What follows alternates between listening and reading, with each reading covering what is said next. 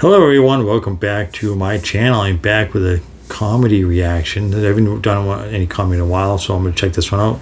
But before I do, if you want, hit that subscribe bell and hit that bell so you don't miss any future videos. This is going to be for Jimmy Carr, 10 minutes of Jimmy's Rudest jokes. I've never watched Jimmy Carr, but I heard about him, so I'm going to check him out, see if he's any good, see if he's funny. So with that being said, let's just check it out. Right, let's try some rude stuff, see how we get along. Lady wind. Queefing.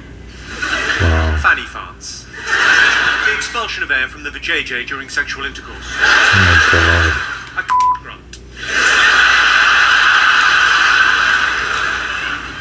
There are two main responses when a queef occurs. Some couples, it doesn't matter how gnarly or squelchy the noise, they deny the queef. Did you hear anything? No, I didn't hear anything. And they move on. Some couples, it's a funny little noise, they have a little giggle, they move on. Not a problem. I like to go a third way. I like to pretend the vagina is talking to me. What's that? There's a boy trapped down a well. I like to think of myself as the vagina whisperer. Oh my God. You get a phone call. There's a Scottish lady getting a phone call. I imagine the drugs are arriving any moment. Alright. You switched it off and it rang anyway. Well, I'm not buying that fucking story. Don't worry, it's okay. It's only a phone. Don't feel bad. It's a what, sorry? It's a late alarm to come and see me. Or come and see me an hour fucking late. You're not the one I booked for the interval, are you?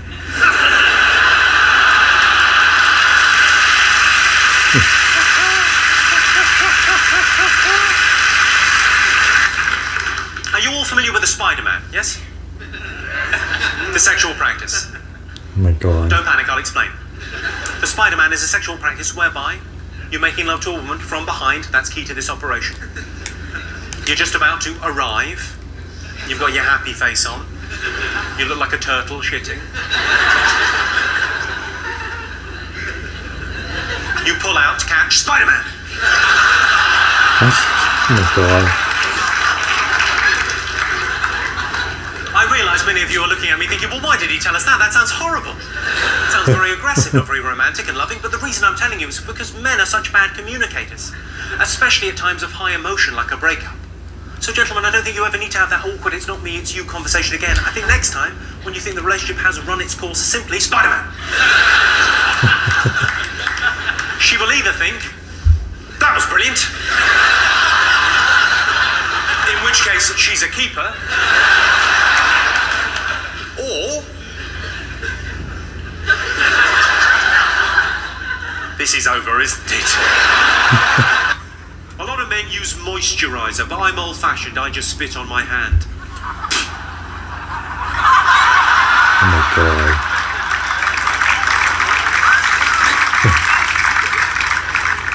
What did you think we were talking about? Oh, come on, don't give me that look. We've all been there. Come on, love, the film starts in 10 minutes. We haven't got time for your fancy foreplay or your expensive lubricant. We're going to be buttering the baking tray the old-fashioned way. Oh God. Ironically, buttering the baking tray is the phrase that will stick. So you've just given him a look as if to say, I thought you invented that. How does he know what we do?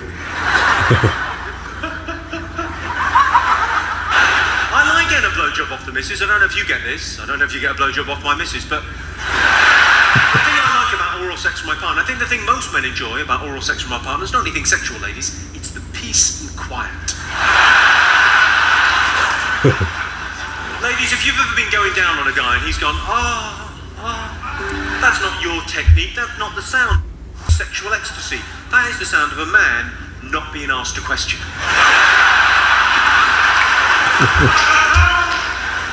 I was at a party, I was chatting to a guy, he said, what does your girlfriend do? I said, anything but anal. I'm joking. She loves it. I'm in a long-term relationship, but I'm not married. Is anyone else in that situation? Quite a few, but you're timid about saying, because like me, you'll know, if you're in a long-term relationship but not married, everyone, friends, family, colleagues, acquaintances, everyone feels they can stir it up a bit. As soon as anyone hears, they go, have you thought about? You two, have you thought about? Trying to start an argument between us. I think it's very rude.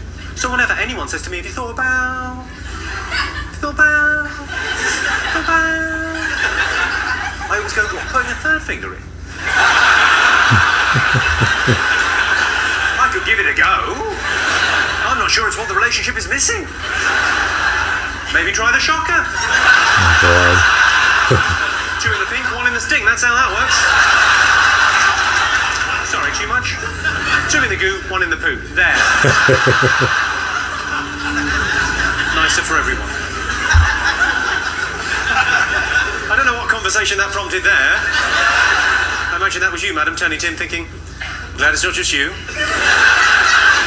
I had a woman come up to me after a show in Tunbridge Wells. She said, I found that shocker thing very uncomfortable. Now, I knew what she meant. But I couldn't help myself. I said lubricant. Are you all aware of what snowballing is, the sexual practice snowballing? One bloke there. Who was that down there? Quite proud of that. Well done. Everyone else, none the while. Okay, well, I'll explain. It says something about you.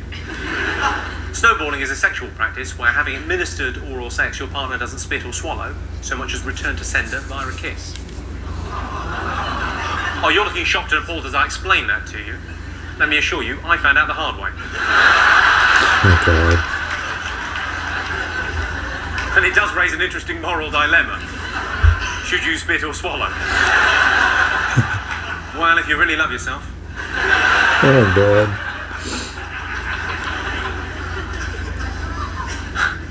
So I can see some friends of mine up there. And you're explaining that to your mum. Brilliant. Oh, what a brilliant day out that will be. What a lovely drive home. So this snowballing thing. Marvellous. A lot of men like it when the collars and cuffs match, but I wouldn't want to date a bald lady. That took you a while to get. Apparently, women like chocolate because it stimulates them in the same way as sex, which I think goes some way towards explaining the popularity of the chunky Kit Kat. I've never found chocolate to be an aphrodisiac. The only way a chocolate bar is going to help my sexual performance is if I use it as a splint.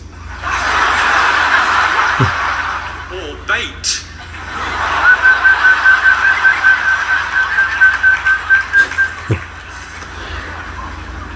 I've got a friend that took me to one side recently. He said, what does it mean if on a first date a girl puts a cheeky finger up your bum whilst filleting you? I said, it means there's going to be a second date. Okay. When my first girlfriend choked to death, it was a terrible blow. I finished myself off. I know where he was going with that one. My girlfriend said to me recently, we can't have sex, I've got a headache. I said, I'm going to be right at the other end. Do you want to get back to me if you get a pain in your vajayjay? That's right, I said vajayjay, what of it? I've got an awkward question for you. It's awkward whether you're here on a first date or whether you're in a long-term relationship. It's awkward for everyone. Should you spit or swallow following oral sex? Goggles. Well, there's a fella there that loves the taste of sponge. No, it's an awkward question. It's very much the cutting edge of sexual politics. I'm going to sort this out for you once and for all. You'll never have to think about it again, ladies and gentlemen. Should you spit or swallow following oral sex? It doesn't matter. Once I've ejaculated, I'm asleep. You can do what you fucking like. You can gargle the national anthem for all I care. As long as it doesn't wake me up or interfere with you calling your cab. Yeah. They're all quite rude. I'd like to talk about a sex act that I don't fully understand. Are you all familiar with the 69, yes? Now, I like the 69 as much as the next man. Hoping he isn't man, that would be terrible. I like the 69, but I don't really understand it because it's an incredibly intimate thing to do with another human being. But how does the 69 ever occur? It only ever happens when the man says to the woman, would you do that thing that I like? And the woman goes, yeah, all right, but only if you do that thing that I like. And the man goes, not a problem, away you go. And the woman says, no, because the last time I did the thing that you liked, you were a little bit sleepy afterwards. You fucked off to sleep. You said, we'll call it a 68. It's like a 69, but I owe you one. I like everything about the 69 apart from the view. The perineum, or taint. I like to call it the Amanda Holden. Because like Amanda Holden, on Britain's Got Talent last year, it's the bit between the arsehole and the Hi, I'm Jimmy Carr, the guy you just saw in that video. Thanks for watching it, because somehow... That was definitely interesting, definitely kind of funny. Definitely quite rude in certain points, but it's still funny nonetheless. I've never seen any of this guy's stuff, so I guess it's a pretty good introduction to this comedian. Yeah, that was pretty funny. I'm sure I'll be checking more of his out in the future, since now I know who he is. But that being said, I think I'm going to wrap up this video. Before you go, if you want to hit that like and subscribe. Until next time.